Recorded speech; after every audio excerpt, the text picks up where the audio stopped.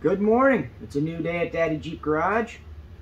Today we tear down the 07 Sterling 10.5.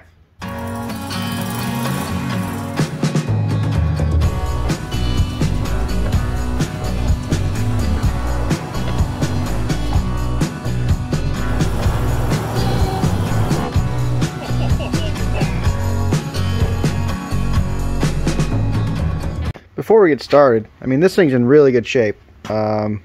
This actually came off the same truck that the Dana 60 did, but brand new rotors. They've been sitting for a little bit to get a little surface rust, but new rotors, calipers, both sides. Looks like the brake lines were replaced, which doesn't really matter because we're getting rid of those. Gonna have new ones in, but I mean, really a good start, jump off point, you know. I'm pretty happy with this, so let's get into it.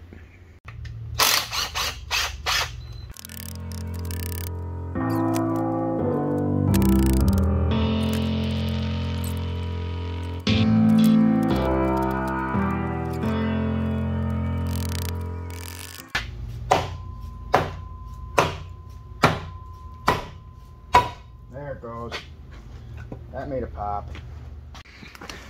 So when you get to this part, you got to take this whole hub assembly off. You're going to need a specialized tool. Alright, you can kind of see these 4 notches. 1, 2, 3, 4. Okay, there's a special tool that goes into this. It is whether it's an axle nut socket, wheel bearing socket, whatever it is. I got this one 2 3/4. Got this one at Advanced Auto Parts. It's W83008. All right, and this guy goes around the inside of here and locks into there. Easy peasy. Break it loose. Break it loose. Whole hub comes off. When you get that hub off, make sure you firmly drop your bearing in the cat litter so you can save that for later. And then you'll have something that came off like this.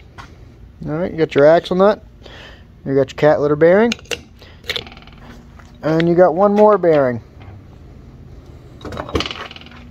All that's left is this. I got these bolts loose. Everything attached to those 4 bolts comes right off, and you're done. There's also a seal right here that is right in front of the emergency brake, parking brake assembly. I use the parking brake assembly to kind of slide hammer it off. Be sure to drop that seal in your cat litter as well. Just a note, when you get to the driver's side, the axle nut is righty-loosey, lefty-tighty. Okay, so we got everything off the axle. All the brakes and parking brakes and hubs and everything done. Okay, so I popped the cover, start getting the gears out. Looks like something went horribly wrong in a past life. That should not be like that. That's the pinion slamming into the carrier. So that's nice. I wonder if these are replacement gears. Unlike the Dana 60, these bearing caps do not have any kind of marking to let you know where they are on the housing, whether it's left or right. What I did find was this one has a 52 and the passenger side has a 59. So I could make a cutout, but I'm lazy. So what I did was Sharpie on here in the bottom half of the axle where the 59 goes.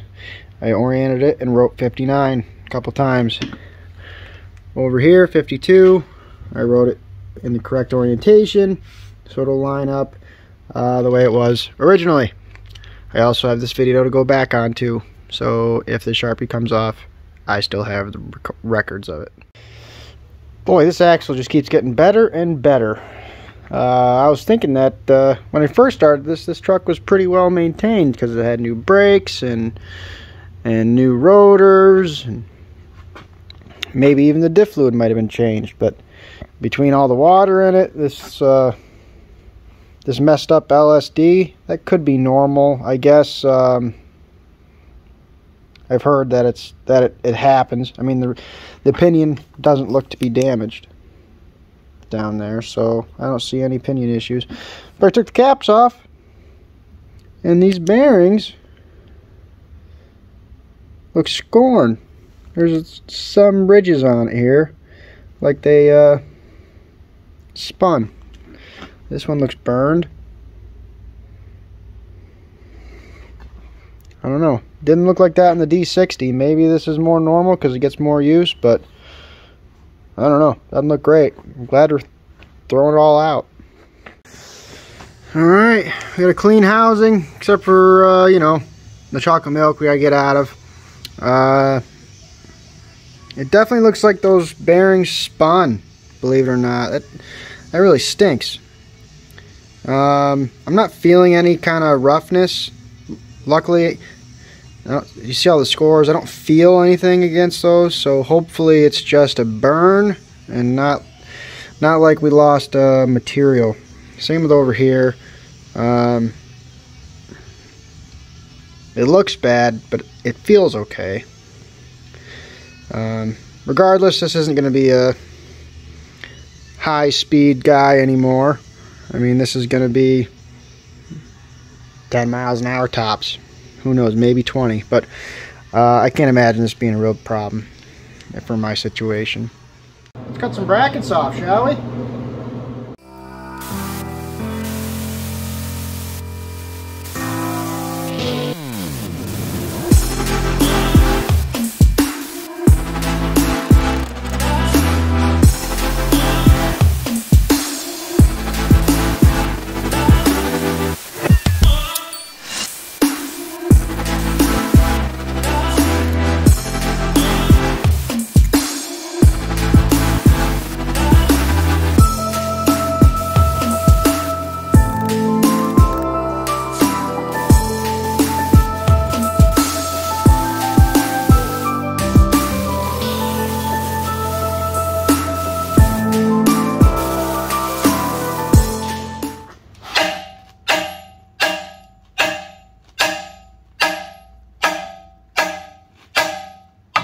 Oh yeah. Oh yeah, we're going. Those cords out of the way. Yeah, mama.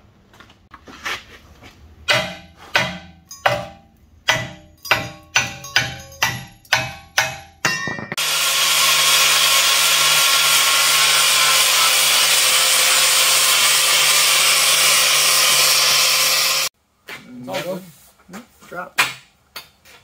There you have it. Artec rear truss for the Sterling 10.5. This thing is certainly beefy. Holy crap. Actually, it lines up really, really nice. Really, really good.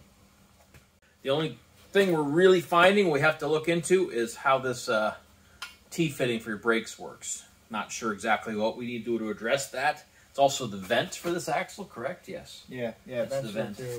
A lot of guys will put, I've seen a few guys put a vent on this side of the right, the diff cover? Diff cover, yeah. Right. But it'll blow a lot of oil right out of it.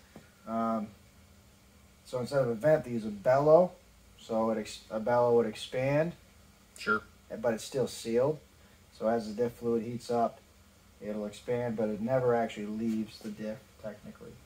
So, I don't know if they cover that up, block it off, or if they reuse it. It'd be nice to have access to that, because you know, it'd be a nice place to tee into your brake lines, you know?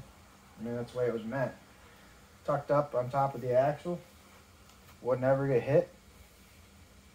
Maybe we should look at the instructions. No. Oh, okay. No. We'll figure it out.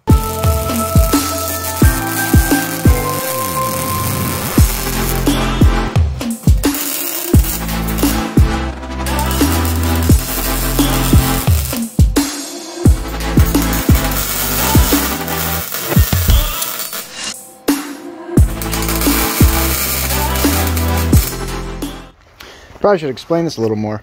I'm just using this weld-through primer on the inside of the truss just to help prevent corrosion. It does have zinc in it, so it's gonna help prevent rusting inside, much like the stainless inside of the Steelite primer does.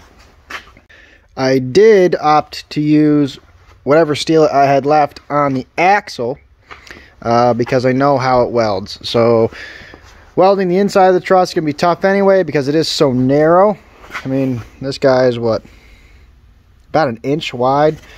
So I'm not going to get into many places. I'll be able to get into all these half moons, but and up inside of where the pumpkin is. But as far as this deep area, I'm not getting a gun down in there to weld. So just protect that from corrosion and then use what I know on the axle. So when I weld on the tubes and the housing, I've already been there, I've already tried it, and I know it's going to work.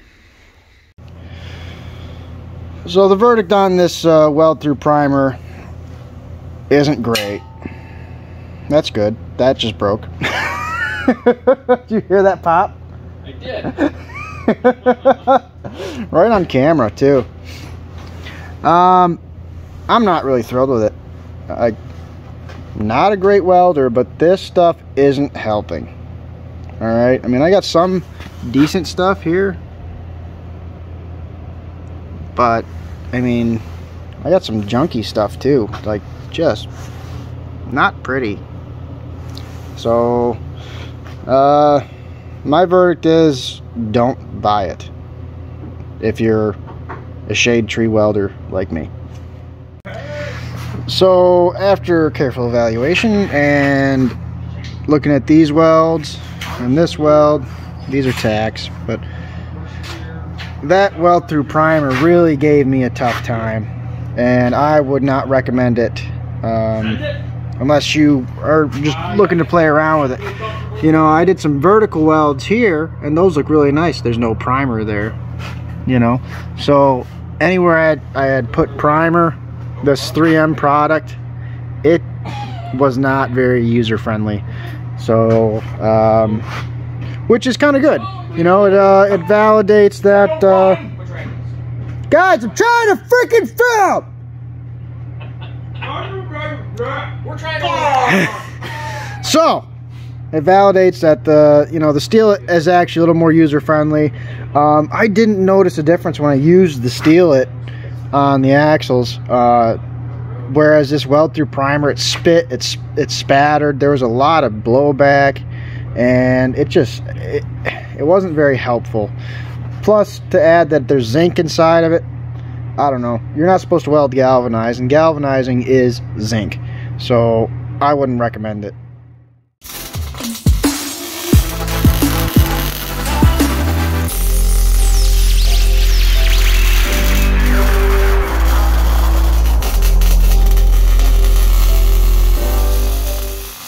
Sorry guys, I'm not much of a storyteller.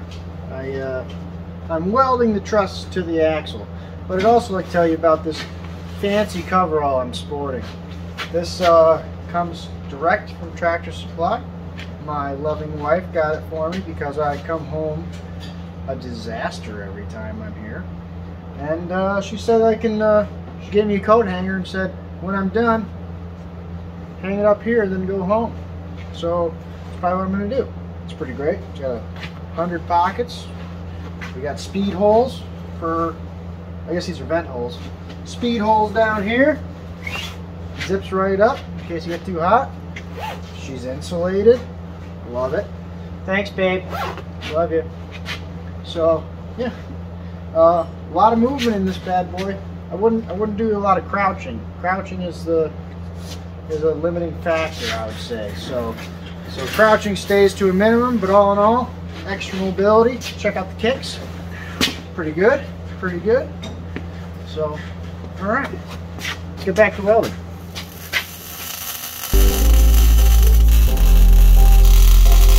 Time to preheat the housing so I can weld it to the truss. Just like last time, you need a form of heat, you need a temp gun, you need a needle scaler or a chipping hammer, something to push that weld into the cast. and then a welding blanket to wrap it all up so it doesn't crack and cool slowly. Again, you're gonna preheat, weld, post heat, and then wrap it in a blanket so it cools slowly. It's gonna take all night, so be the last thing you do.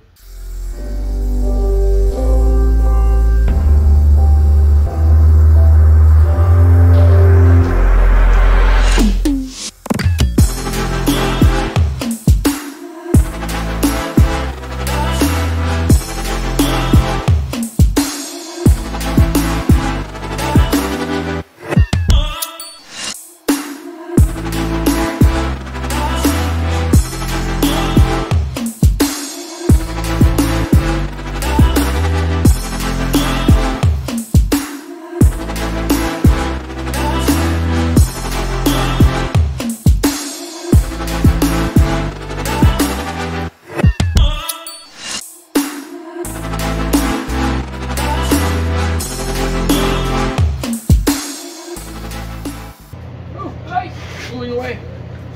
Wipe your eyeballs. Get her done.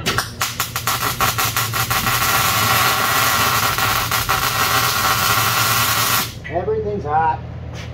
I might do that spot just because it looks like dog shit. The way it transitions there and leaves a void, I would.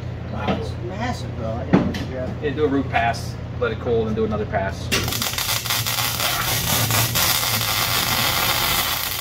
Oh! Ouch! Ouch! Everything's hot. I'm gonna reheat it to 400 again. Then I'm gonna grab my fiberglass blanket and wrap it up like a baby's bottom.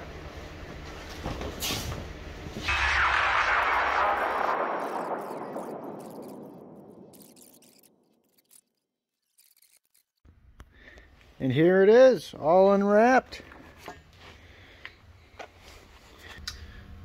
Thanks for watching, guys. We're getting near the end. I'm excited. This truss is on, welded up. We're one step closer to getting the Jeep in here and parking it for a long time. So with that, please like, subscribe, and share. And we'll see you next time. Thanks.